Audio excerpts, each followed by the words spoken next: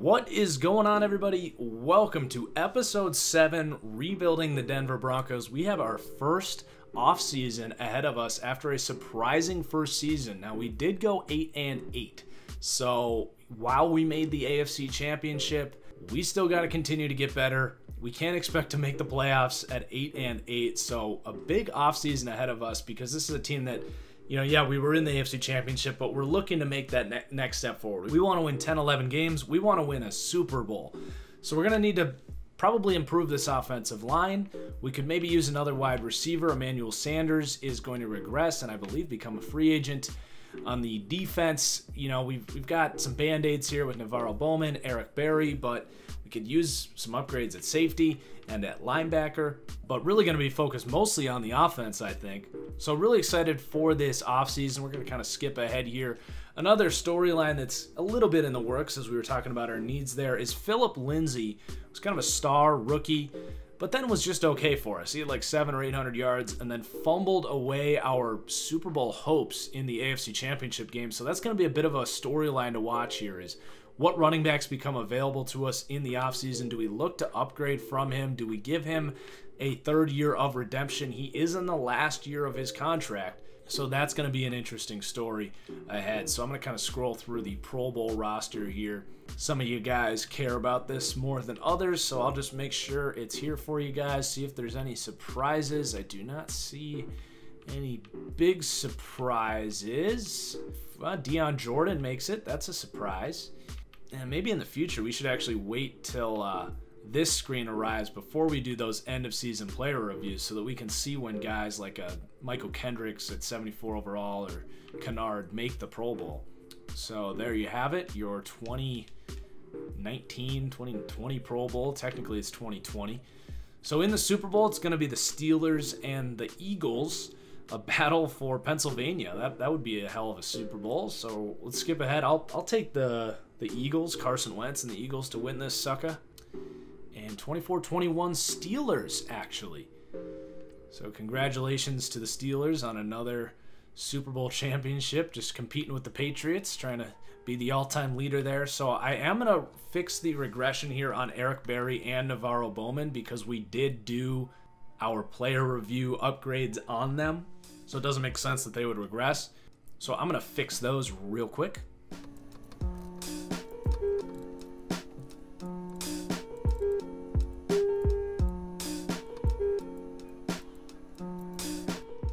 So we definitely want to bring Eric Berry and Navarro Bowman back. Those are two positions of scarcity on our team. And it's not that, they need massive contracts to be a huge piece of the future, but certainly players that we don't want going anywhere, as they can kind of remain as Band-Aids for us. So Eric Berry's going to take the deal. And then Navarro Bowman wants a 2-year contract. That's a nice little contract, career revival for him with Vic Fangio. I love that storyline. So he's coming back. That's good to see. So the rest of these guys, Muhammad Wilkerson, we picked him up before the year. We'll let him go. Not going to pay our punter. Shelby Harris, I'd like to try and get back. He's just a good depth piece to have. He's a good run defender, so let's make him a deal. He wants to test free agency. That's okay. We'll let Petco, the rest of these guys, go. So we're definitely going to need one more defensive lineman, I think, to sign or draft. So let's go ahead and skip ahead to the first week of free agency here. Get those checkbooks ready. Now, I will warn you guys before I open this up, see what free agents are available. Because of the way we do this, where we kind of forwarded the contract lengths of a lot of the, well, really all of the veteran players, for whatever reason that EA you can come up with, just add it to the list of Madden 19 garbage. When I did that, it did not allow the teams to negotiate with those players. Now, I know what you're thinking. That's a little unrealistic. Well, when you see this, you'll actually see that the free agent market in this rebuild, I think, is going to much more accurately reflect what we will see in real life than as opposed to our other rebuilds where there's literally no good players in free agency. Look at the last 2 or 3 years. Like, there's going to be star players available in the free agent market. So there are going to be some free agents. Now, there might be some that you would argue, oh, the team would never let them go. But another thing I will point out is that a lot of these guys are actually on teams that will be pressed against the cap, and I think that these are actually a lot of players that will be available next year. So let's open this up. We got $61 million in cap space, and you can see right away Bobby Wagner, Michael Thomas, Chris Jones, Tom Brady, Melvin Gordon. So a lot of good players available. Now, really, all these guys I think are pretty realistic. They're all on good teams that are going to be cap-strapped next year. Some of them are aging veterans that the team might not want to re-sign them. The one guy, obviously, is Tom Brady. Now, let me try and justify that. You do have the Patriots here making an offer for him, but Bill Belichick is in control of his team. And if Tom Brady's regressing, which he is in this situation, he's down to a 91. If he didn't play up to the standards at quarterback that he was expecting, and to be completely fair, Tom Brady did not play that great in 2018 to 2019.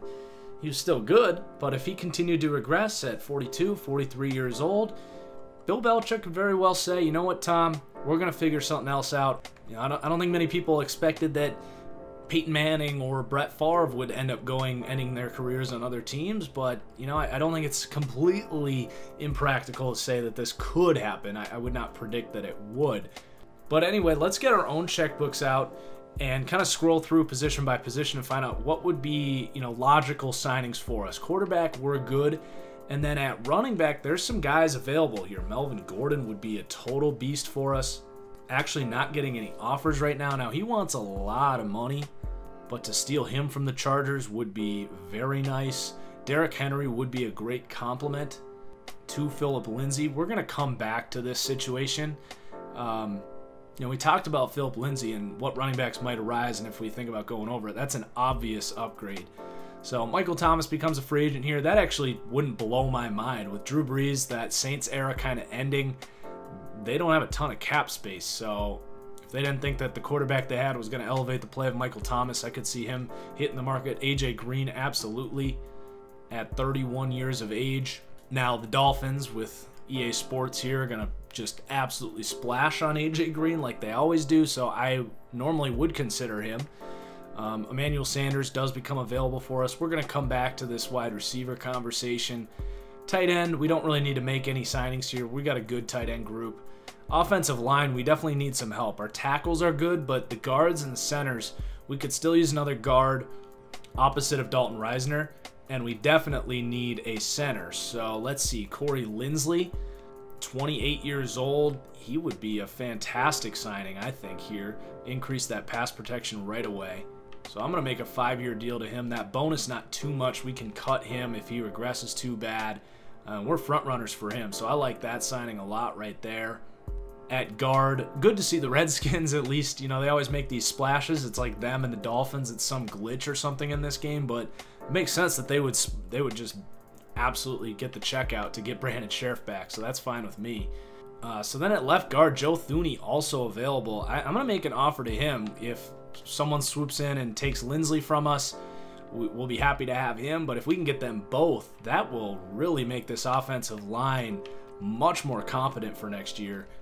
So we are going to be front runners there on that contract. I'd be really excited to bring those two in, because then our offensive line's really pretty full. And then on the defensive line, Derek Wolfe is going to become a free agent. I'm perfectly fine with that, because we do have Draymond Jones, who we're going to try and develop a little more next year. We definitely want to get him more playing time. But we should bring in another body here, because Shelby Harris is looking like he's going to sign with the Packers. So let's see if we could get like maybe Dean Lowry, just swap with the Packers, or Willie Henry. If not, both of those guys would be great fits. And then seeing Vic Beasley there also kind of inspires me to try and sign an edge rush, a third edge rush, because when Chubb and Miller, if one of them get hurt, we don't have a whole lot. So I might end up making an offer for all three of these guys, actually. Dean Lowry wants a 5-year deal. I'm not going to offer him that much. I'm actually going to lower this to, I'm not going to pay him that much, because he might not be a full-time starter for us. But he does fit our 3-4 scheme. And then Willie Henry, the same can be said about him. I'll make a similar offer to him.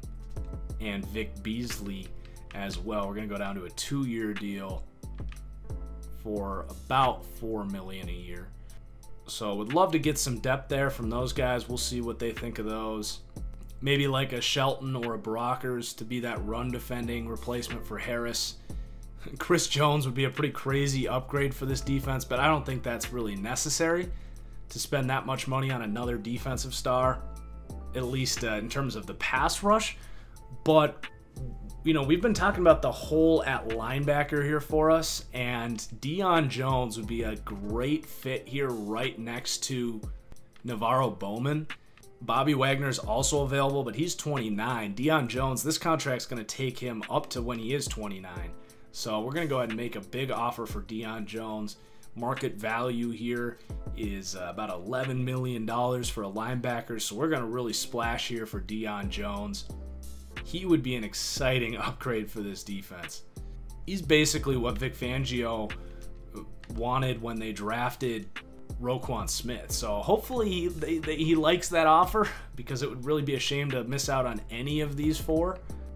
Bobby Wagner is between the Colts or the Chiefs and the Seahawks. That would be a shame to see him go interdivision. And then at corner, Chris Harris becomes available. And I think that's actually pretty realistic, because he's had some kind of contract struggles with this team in real life. And also, like we've said, Bryce Callahan, Kareem Jackson, they're kind of more nickel guys. So if we could get a Byron Jones or a Marcus Peters here to be more of that outside corner, I think that'd be huge. So let's go with Marcus Peters. He can reunite with Eric Berry here. I really like that.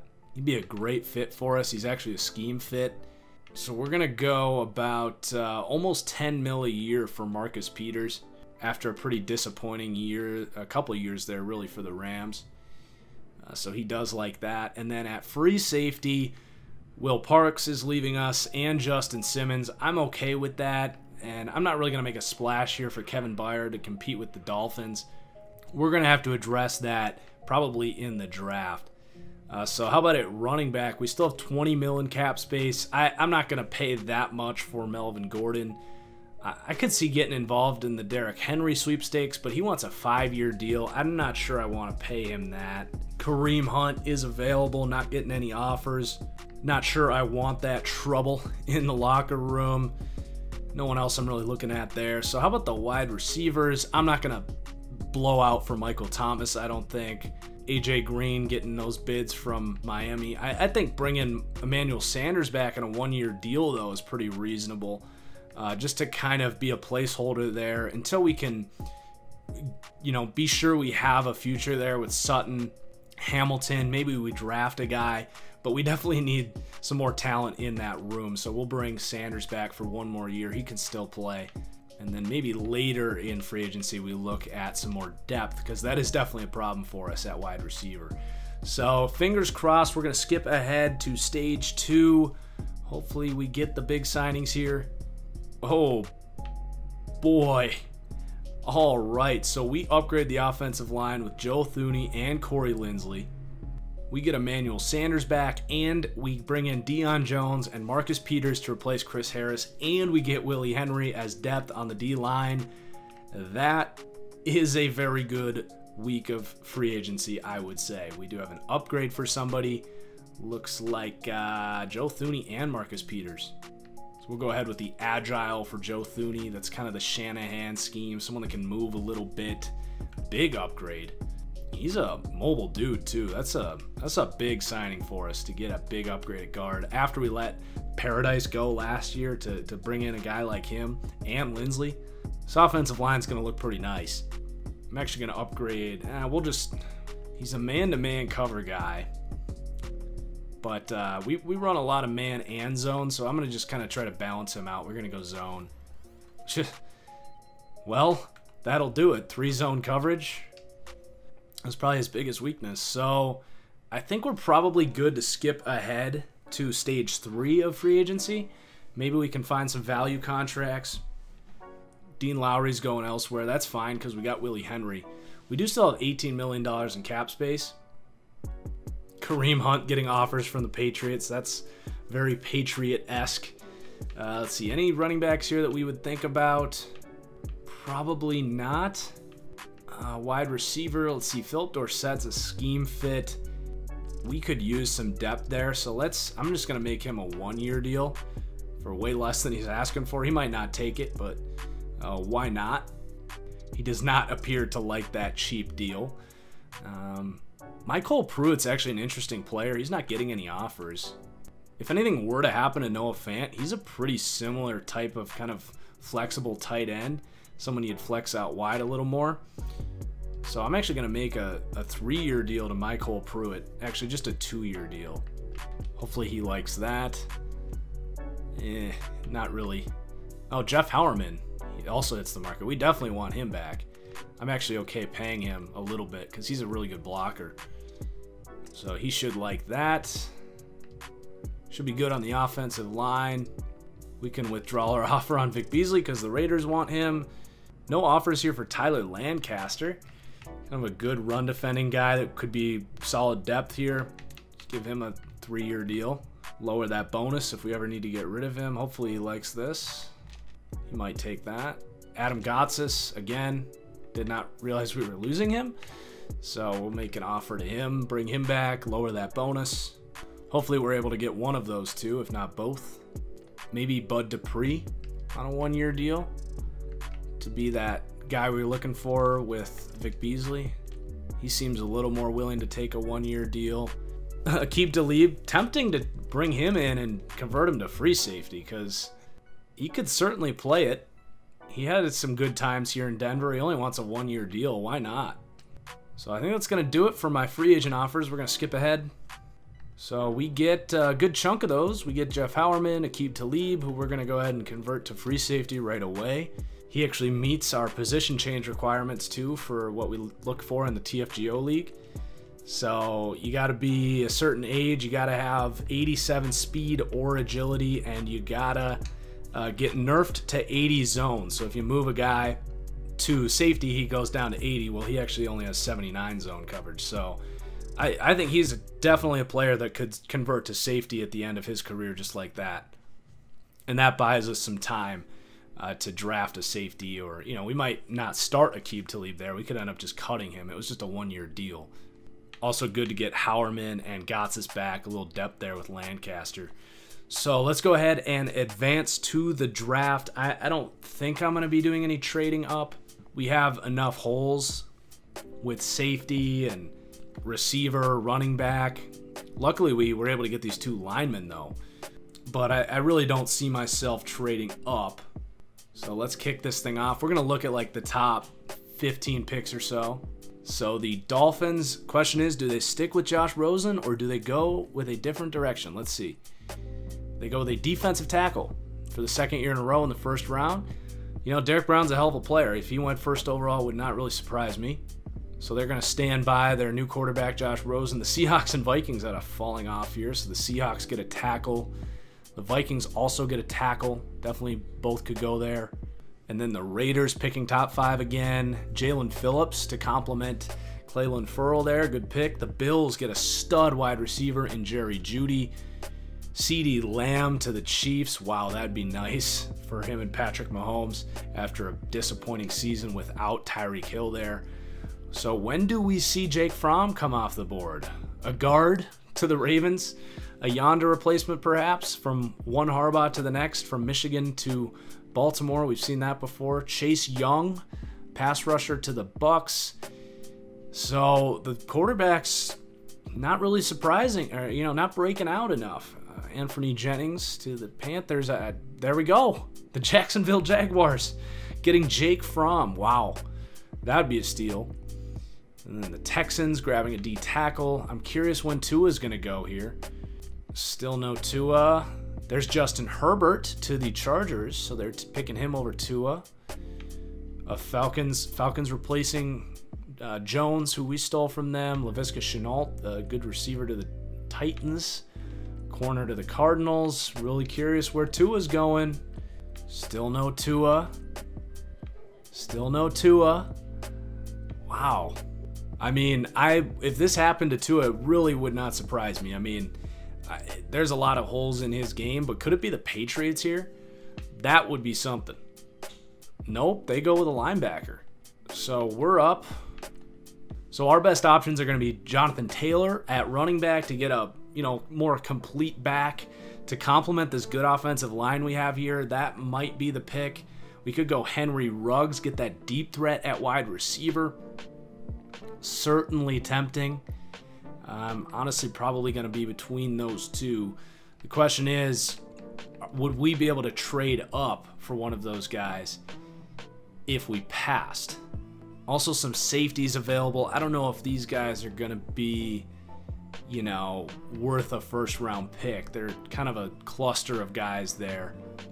You know, after we signed those offensive linemen, I really like the idea of Jonathan Taylor and really establish an identity with this offense, because he brings a physical element that Philip Lindsay doesn't bring, but we can still use Philip Lindsay as a receiving back at times. I'm usually not pro running back in the first round, but he is a star potential player. So are these other guys, but they're more that speed element that we already have with Lindsay. Taylor gives us that bruiser, and I'm not a big Freeman guy, so we're going to go ahead with Taylor, and I might trade up for the wide receiver still, but you know, you can't really complain there. That is a bruising, balanced running back there to go to work for us behind a much improved offensive line. So I'm going to skip ahead to like the 6th or 7th pick in the second round, and if Ruggs is still there, I might pull the trigger there. So here we are, 6th pick with the Bills. I think we have an extra 3rd round pick. Now, it can be tricky sometimes, but let's see if they do this. The trade logic doesn't always add up. Wow, the Bills added Leonard Williams and Hunter Henry. Remind me to move Leonard Williams to defensive tackle for them, because they run a 4-3 scheme. But him and Ed Oliver together, oof, look out for that. And they were already kind of a nasty defense when we played them last year. So let's see if they take this. I would expect them to. God, they're not even close. It's so lame. That's such a good offer, too. What if we include a future 3rd? Yeah, I can't go more than that.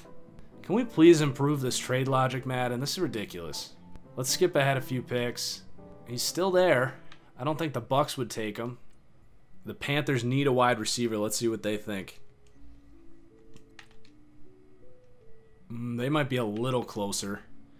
Ruggs would bring that deep element that we're really missing, so I'm going to throw that 3rd round pick in here again, and if they don't take it, we'll go another 10 picks. Oh, they're closer, so maybe we got to go about 10 more picks. The Jags, they don't take them. The Texans, they don't take them. The Giants, I don't think will. The Seahawks might. Nope. The Chargers wouldn't. The Falcons wouldn't. Titans just went with wide receivers, so I don't think they would. Cardinals might. Let's try and get involved here. I mean, oh wow. Why, Madden? Why? Why are you the worst freaking thing ever? So ridiculous. What is wrong with this game? Like, why would that ever happen in any world? Like, you can't tell me this is simulation football. It's absolute crap. I got distracted and offered the wrong way around here. Let's see. And they're not going to accept this, but to pick up a 3rd round pick to move down 11 spots in the 2nd round, they would take this all day. They're close. If they don't take this, I might just force it. All right. That's a lot to give up, but we really need some speed on the outside at wide receiver, because we got some talent, but we don't have speed like this. So Henry Ruggs,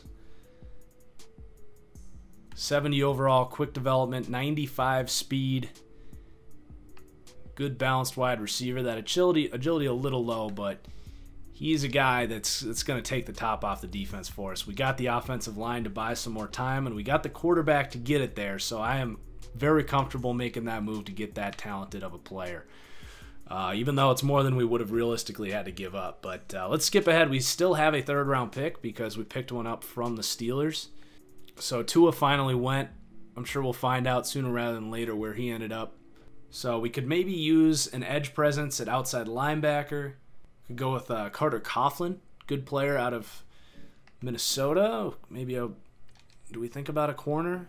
I don't know if any of these guys are what we're truly looking for. Another thing we do definitely need is a free safety. I think I'm going to go with Justin Tranquil here out of Western Michigan. He's got a good 40 time, good zone coverage with a C there. He's going to be tied for the best.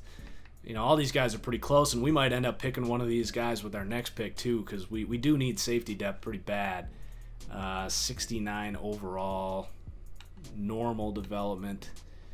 Not as good as I thought he'd be, to be honest, but he'll you know, sit there and learn.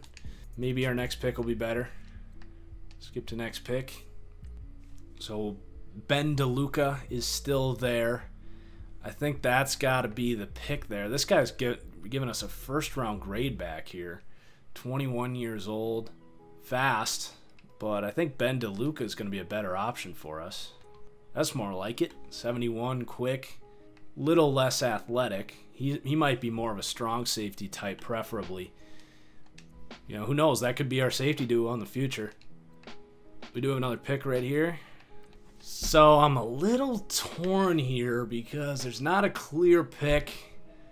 I think we're just going to go with a center because there's some guys here that appeal to me. Even though we just signed Corey Linsley, to get some depth here, I actually like the way that this Michael Mennett guy looks. Take a chance. He does have quick dev, but he's 66 overall, which actually that's not the worst because he can kind of learn and grow as Lindsey starts. So I'm okay with that pick in the 5th round. Skip ahead here. So we could probably take a corner. This Malcolm Roach guy keeps popping up, but he's not a big scheme fit for us. I'm going to look at a corner, maybe a speedier guy, or we go with a guy that could maybe be a safety. Geno Stone. He looks like that kind of Iowa prototype, right? That bigger corner. Seems like a good pick, actually. 69 overall, but he might make a better safety because he's only got 87 speed. So I think we're going to convert him, and who knows? He could end up starting for us. Pull a Micah Hyde. Skip ahead. Maybe another corner because we decided that we're going to convert that last pick to safety. So how about we go with trying to find someone maybe a little more versatile but with some size. It's a tough ask in the 6th round, but I think I'm gonna go I'm gonna go with this Jamison Houston out of Baylor. Maybe not a whole lot there. Skip to the next pick. I might actually go with a punter here because we don't have one, and you can get a cheap 4-year deal. So we'll go with Joseph Charlton. All right. Not sure if we'll roll with him or not, but he's almost Mr. Irrelevant, so it doesn't really matter. So that, my friends, was a hell of an offseason. I think this team is poised to really try to repeat that. And this defense is going to be really fun this year. And then offensively, I'm excited with this offensive line here to see what Drew Lock and then Jonathan Taylor and Philip Lindsay still going to be relevant for you Lindsay truthers out there. But then also with Henry Ruggs and that deep speed, like this offense could be a lot of fun. So I'm excited to see what turns out. But that is going to do it for this episode, guys. Please do hit that like button. And cheers as always. We'll see you next time. Peace out.